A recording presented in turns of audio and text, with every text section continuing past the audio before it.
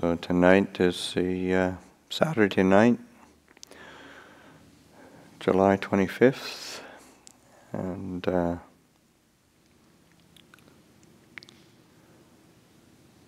tomorrow's my birthday.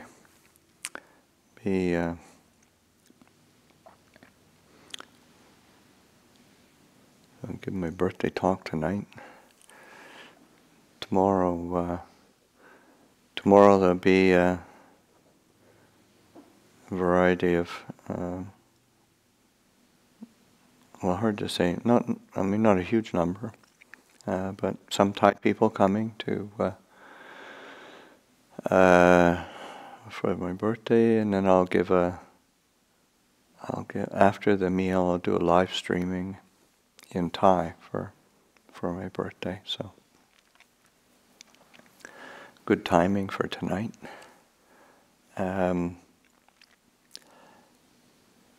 It's been quite lovely. This past week, since last Saturday, and tomorrow will be the last day, so it'll be like 9 days altogether of people coming. They sort of set up a roster, people coming to offer the meal and for my birthday, and giving the kitchen a break, and but then also having the opportunity to make offerings in Thai, sort of tambun, to make merit and make offerings in honor of my birthday. So rather than it being, since we can't gather anyway in any kind of numbers, so they decided to split it out over many days, and each day people have come, and there's been offerings, and I've had a chance to. It's actually been quite lovely in that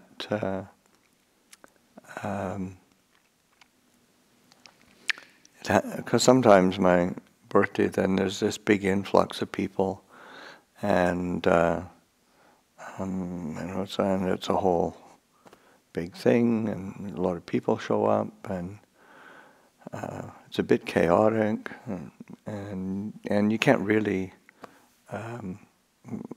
have much of a personal interaction. Oftentimes there's just too many people. So there being smaller numbers of people, small groups of people coming each day, then I've been able to meet and talk, and give a reflection, meet with people. So it's been quite pleasant, and it's been quite touching as well. Just that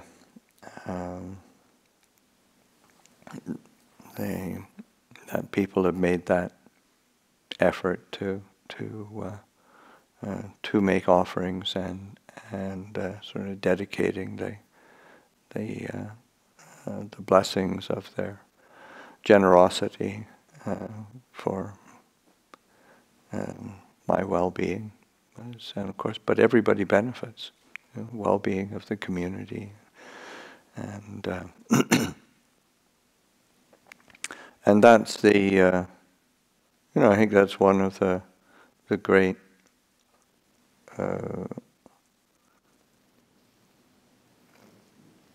benefits of blessings of this meritorious action, is that everybody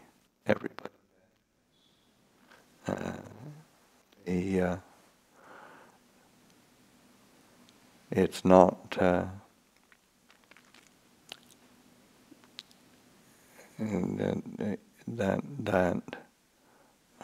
the effect of generosity and kind of a selfless is a benefit to everyone. Where the effects of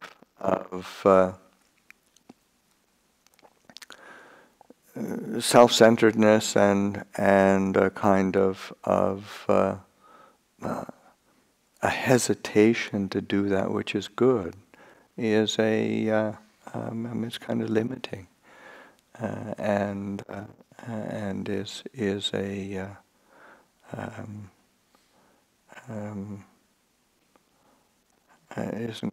isn't quite as bright, and I think that's the world needs some brightness. There's a lot of drab. This period of, say, pandemic, that sense of a drab, more. We've all. This is sort of the people are with the same people in the same situation in the same routines over and over again, and it's. There's a certain drabness to it, and to be able to have an opportunity to bring some kind of brightness is really helpful and enjoyable, and enjoying goodness is that's something to delight in.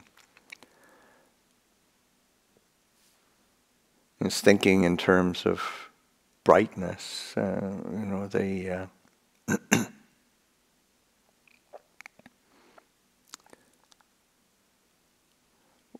the. I'm just thinking in terms of like with mindfulness, because it's like meritorious action and doing things that are good or not.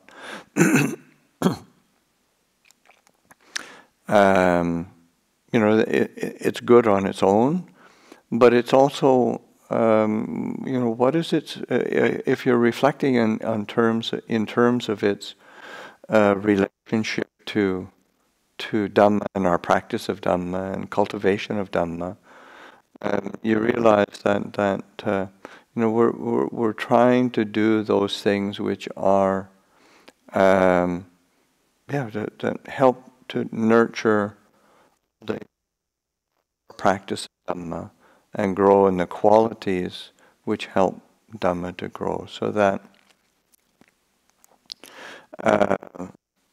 a cultivation of mindfulness is like mindfulness, attention, awareness. These are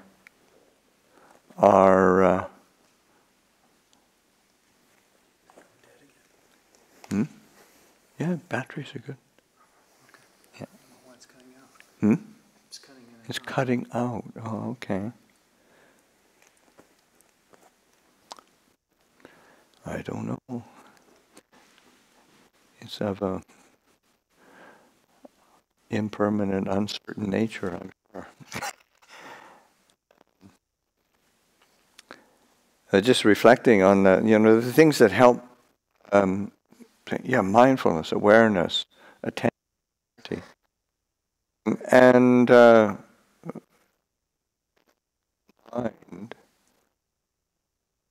to support that. One of the things that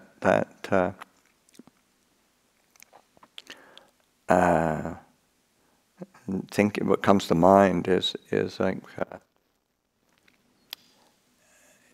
if you go to a McDonald's or a Burger King or a In-N-Out, they have a really generic quality to the ambience. I mean, it tends to be really bright and tends to be very, really super well lit, and that's well thought through. I mean, there's psychologically, there's a reason for doing that, so that people won't stay there very long. No, it's true. This is of course, they do their market research. They get their psychologists. They get their marketers, and they realize that if you've got this sort of a bright space, people don't stay there very long. And our minds are the same. If we kind of brighten our mind a bit, kind of this moods and thoughts and proliferation, they just don't stay very long. Or you can see them more clearly, so you can shoo them out as well. Whereas if it's these kind of obsessive thoughts and anxieties and proliferations, they hang around in these sort of dark corners, and there's these limbic sort of areas of the mind that aren't very well defined, and then they just keep sort of festering, and so it's just finding things that help turn up the light a bit, keep it bright. It's helpful for that mindfulness and being able to be able to see more clearly and let go of these different mental states that are problematic. So this is of course, the Buddha was the preeminent being who understood the nature of the mind. So turning attention to the things that help the mind to be clear and bright.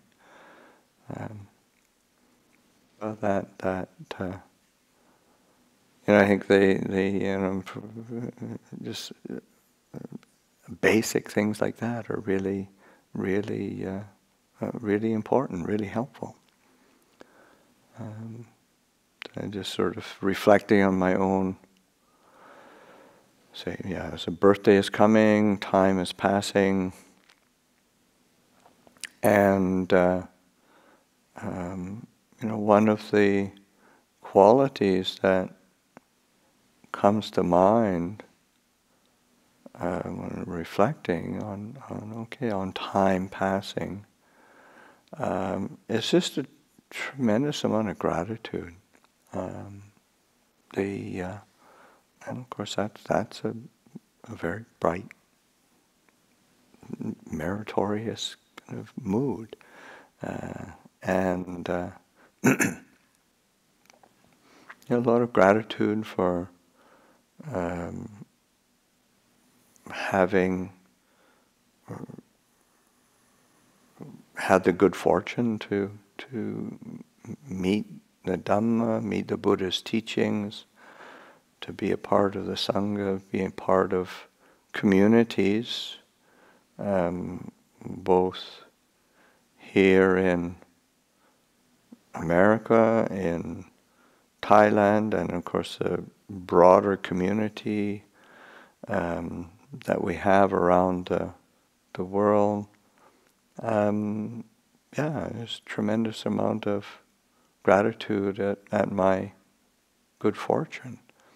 And that's I think that's the case for all of us. This is opportunity to have come into contact with these teachings and teachers and people who are really cherish cultivation of goodness. That's it's not a small thing.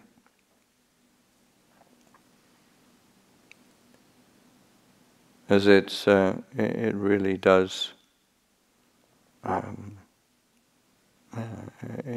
It's a huge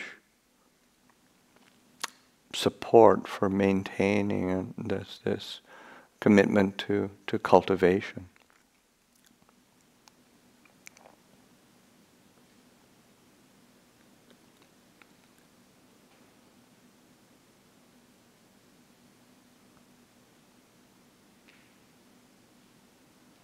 And one of the things that I was talking to somebody, and I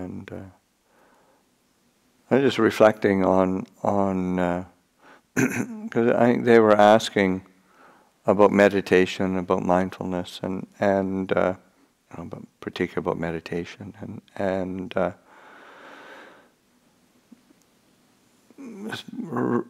recollecting how even though obviously meditation, mindfulness, these are very important foundations of practice, but it's interesting how Ajahn Chah,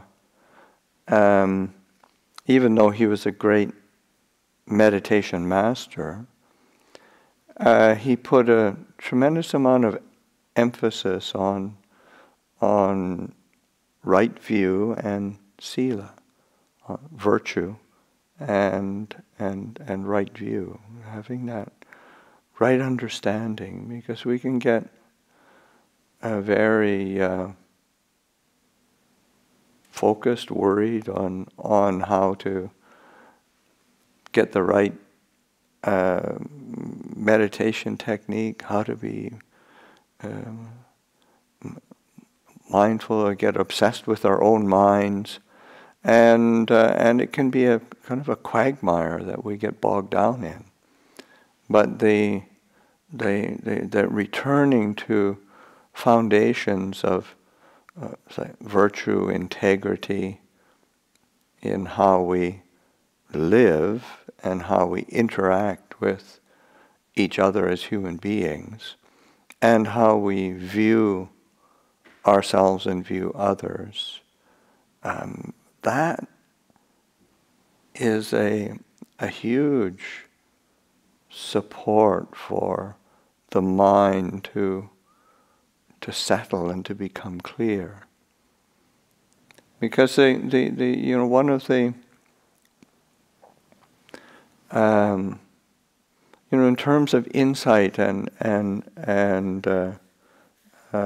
understanding and gaining kind of a penetration of the Dhamma, one has to be able to understand a kind of fundamental process of experience as opposed to the content. So, especially in terms of the mind, it's like our inner world, our emotions, the mind in terms of our thoughts and intellect, but then also our emotional world. But to understand the process of it as opposed to understanding the content. And we tend to get entangled in the content. We get caught in the details of it. That's the content is what tends to spin off into stories, into reactions, into justifications, into rationalizations of various moods, into views and opinions, into stances of preference and our likes and our dislikes. It's that content because it's compelling, but to be able to keep stepping back and pay attention to the process. What's the underlying process? What are the characteristics? What's that process of experience? What's the process of the kind of that heart-mind base of experience? And of course that relies on just that quality of knowing, but that knowing has to be rooted in integrity and right view, a fundamental. And of course, there's these things are bleed into each other, because right view is around much more around the aspect of attending to process, as opposed to getting too fascinated with the content. And I think of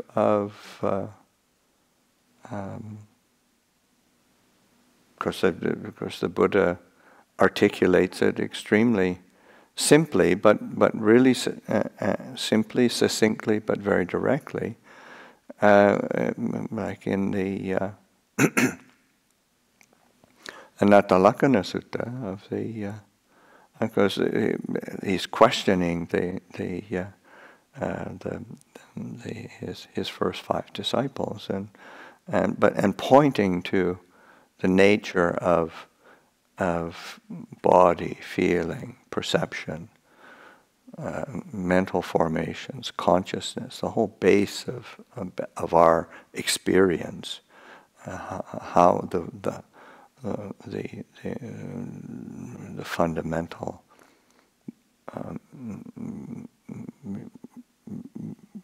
foundation of how we experience things, and each one is it permanent or impermanent? Well, it's impermanent.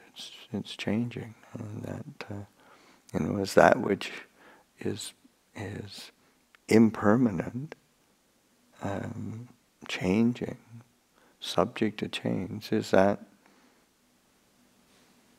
satisfying or unsatisfying? Is it painful or is it pleasurable? Is it is it sukha or dukkha? And you say, oh no, this is dukkha. It's uncomfortable. It's not satisfying.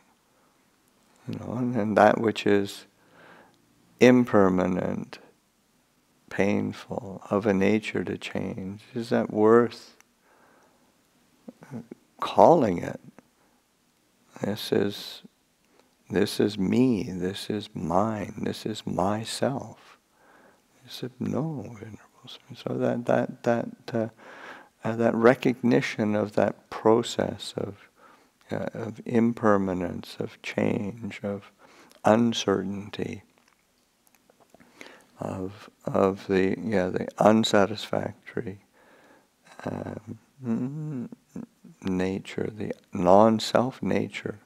Those are aspects of the process of experience, of the nature of it.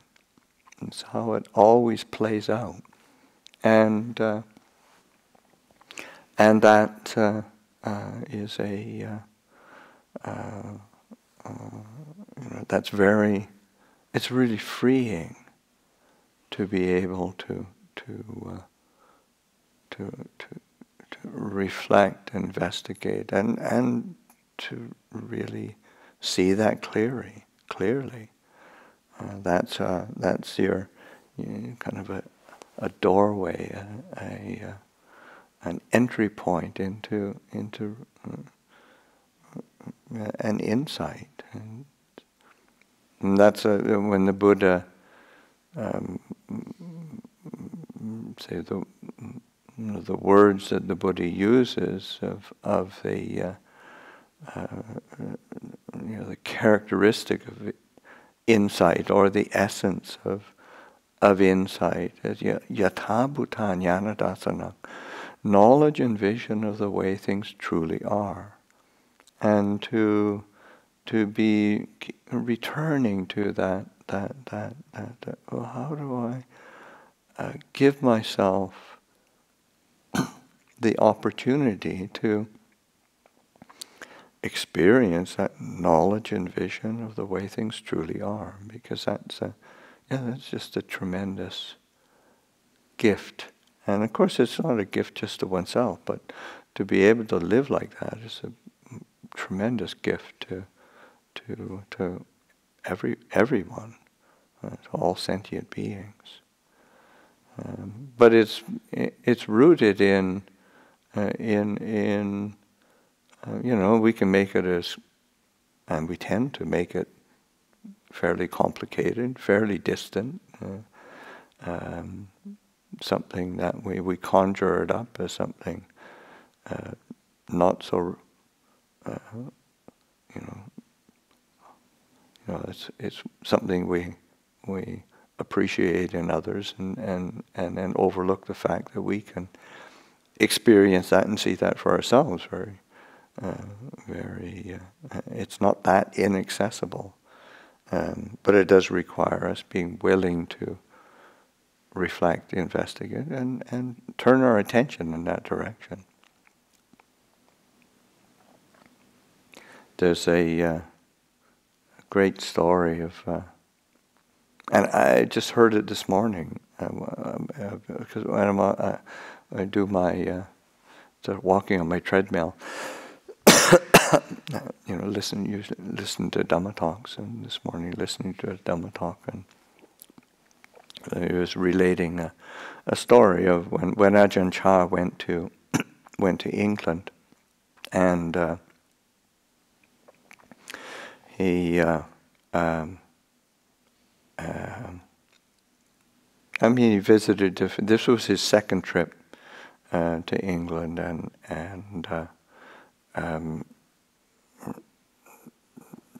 Nupasamento had made connections with different Buddhist groups through England, and there was beginning to be quite a bit of interest. So one of the places that they took Ajahn Chah to, was a Tibetan center in the north of England, and they stayed there. And Nupa gave a talk there in the evening, and met with people, and then that in the kind of at the end of apparently toward the end of the talk and the end of the evening, somebody asked if Lupa Cha would please teach them about vipassana, which is sort of literally means insight and insight practice, and from the for people, they were practitioners in the Tibetan tradition, so they're. And it's in those days in particular, there was a lot of talk about different types of, this is a kind of a tranquility meditation, this is a samatha practice, this is a vipassana practice, this is like an insight, and this is a way of... And anyway, so somebody asked if Ajahn Chah would teach them about insight, about vipassana. And so Ajahn Chah said, well, it's getting a bit late, so tomorrow I'll teach you about vipassana. He said, but I want everybody to bring a flower. And so sort of, and there is I have seen like pictures of Lupa Cha with him with us holding a flower, and I knew it was taken at that center, but I didn't realize that there was he set this up, and so people. So the next day, people gathered, and I think that Ajahn Chah was actually leaving that day, and so he had so everybody had their flowers, and he said, "Okay, I'll teach you about vipassana. He said, what I want people to do is you've got a flower, and you if you brought a flower, you probably pick, a nice flower, and it's this, and I want you to keep this flower with you through the whole day, and keep checking in and look at this flower and notice the change. And that was, of course, if you've got a flower on its own, it doesn't take that long for it to start to wilt, start to discolor, and they say, this is vipassana. Impermanence, change, uncertainty. It's not, you want this flower to be beautiful and to maintain its kind of its beautiful flowerness, but it can't do that. And it's just by its very nature, it has to change. It's going to change, and that sense of its nature of it being unsure. This is the insight into knowledge and vision of the way things truly are. There's this sense of its, and then within that impermanence, that change, you're recognizing its unsatisfactory nature, and that it's not under one's control. One can't sort of say, this is me, this is mine, and I want it to be a certain way. That is impossible. So this is a true insight. So that to be reflecting on these things, so that just ordinary things are actually a doorway into into this fundamental truth. And that was something that was always really, Ajahn Chah lived that, and he was. He was always, because it's not sort of dismissing things. I mean, dismissing experience or just slapping a label on it. It's really by seeing that, then one's able to be with experience. And Ajahn Chah was a great example of someone who was really. He had a zest for life. He had a zest. He had a real delight and appreciation of life and of the possibilities of the human condition, but he understood it very deeply, and that so he was quite unshakable. He was always and that was one of the qualities that really drew him, or drew me to him, was that kind of unshakable quality, just a steadiness within whatever was happening, because everything would be drawn into Dhamma, seen through the lens of Dhamma. Or lens of truth. It wasn't sort of some doctrine. Again, it was not just some doctrinal party line that he was spouting. That was how it's seen, experienced, and lived. I think another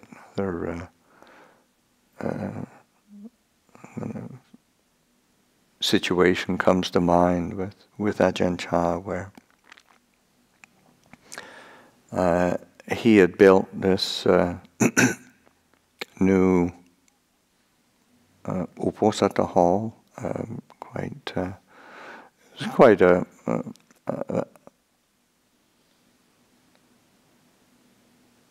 a unique structure, different than traditional traditional Thai architecture for a ordination hall, uposatha hall, and it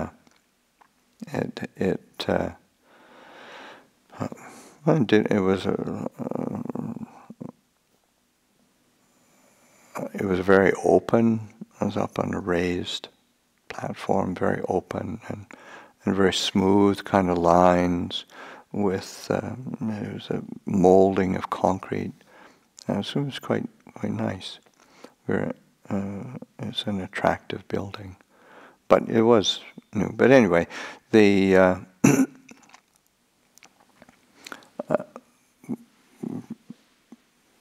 somebody was visiting there and with Lumpur and he was showing them around and then somebody noticed that a part of the it's fairly new, but there was a crack in the cement, and he said, "Oh, that's too bad. It's so new, but there's already a crack here." And Ajahn Chah immediately, "Oh, no cracks, no Buddhism." It's like this is the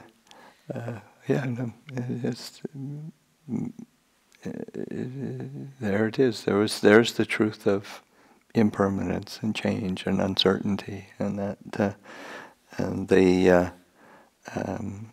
as much as you attention to detail that you put in and try to make things permanent and beautiful and lasting and following one's preference. There's always something going to fall apart, and something's going to change. Something's going to display that uncertainty. So that's just it seems really ordinary or very mundane even, but it's because of that truth that there is a liberating teaching of the Buddhas that allows us to free our hearts and understand the process of experience, understand the fundamental truths, understand the fundamental trajectory of all conditioned things, and that all, whether it's internal or external, whether it's coarse or refined, whether it's near or far, this is the way things truly are. And it's in that seeing that one has the opportunity to, that the heart turns to dispassion and relinquishment. You can't really, you can't sort of beat your mind into submission and make it turn to dispassion and relinquish or berate your heart into dispassion and relinquishment. It's that seeing things clearly, and of course that seeing things clearly really relies on bright states of mind, bright states of heart, the clarity of the heart, stillness, and so that there's how the Dhamma unfolds, and it relies on and just as I started talking about the meritorious action and people's generosity and people, but it's that building on those aspects of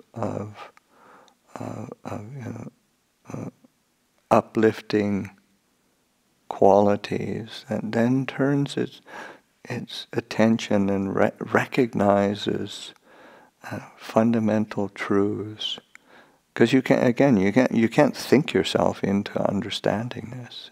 You have to have a stillness and clarity that then recognizes, oh, this is the way things truly are. And then the heart, that dispassion, that disenchantment and relinquishment is a natural response to that, to be paying attention to the process of experience, both the process of experience that leads to discontent and dissatisfaction, but the process of experience that leads to liberation and peace. To offer that for reflection this evening.